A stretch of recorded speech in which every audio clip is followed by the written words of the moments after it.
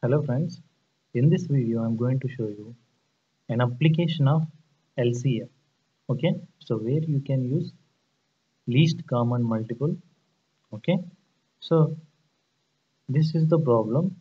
So we solve this problem using the LCM concept.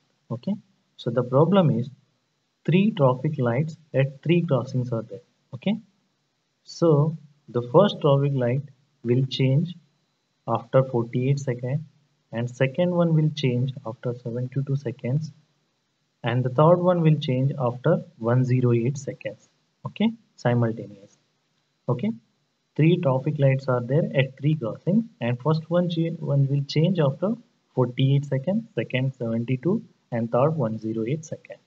Okay, so they all change simultaneously at 8:20 hours. Okay, they all are simultaneously changed at 8:20 hours. Okay, so at what time will they change simultaneously again?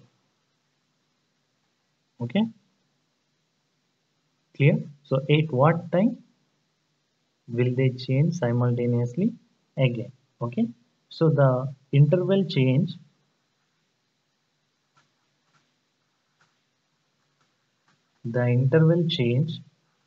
for simultaneous is given by LCM of 48, 72 and 108.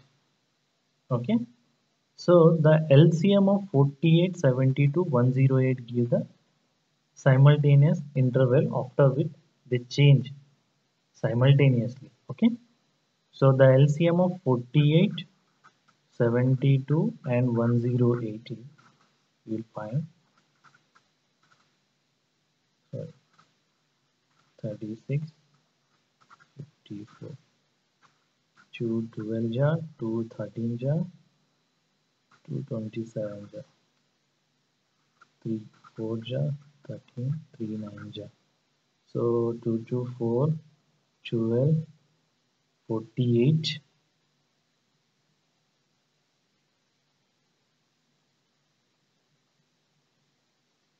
okay, and then 48 is 13.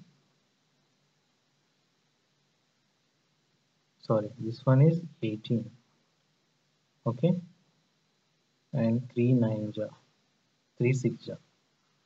Okay, and then you can take 3 jar, 3 4 active, 3 2 jar and 3 3 jar.